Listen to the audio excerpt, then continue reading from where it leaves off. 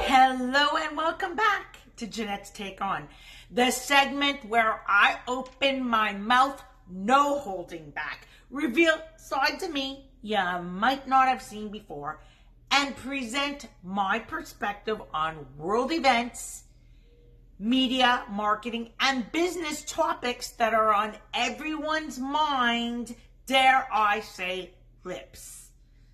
Today's take on, I'll be unraveling the world of fashion giant Shein.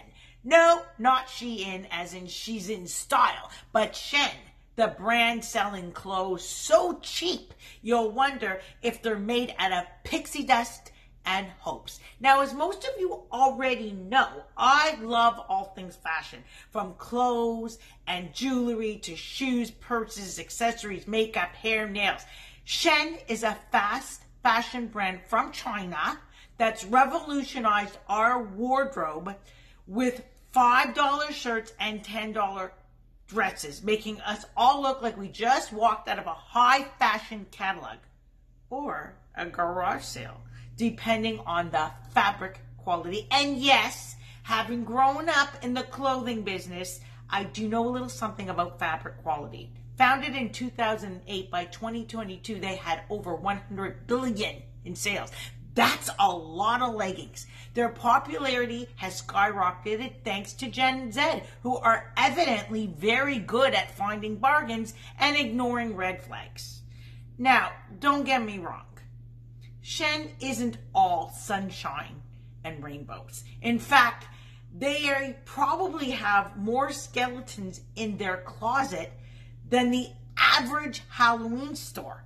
They churn out 10,000 products a day, which means they're winning in both the fast fashion and fast pollution categories.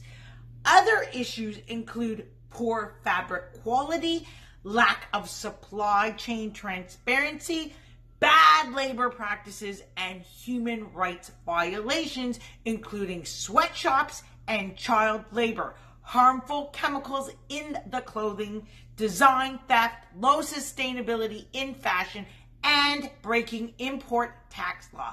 It's like they're trying to win the Worst Employer of the Year award. So while the appeal of buying affordable clothing might make you want to click add to cart, do you know the real price of what you're purchasing? Supporting brands with transparent and ethical practices is always a better option.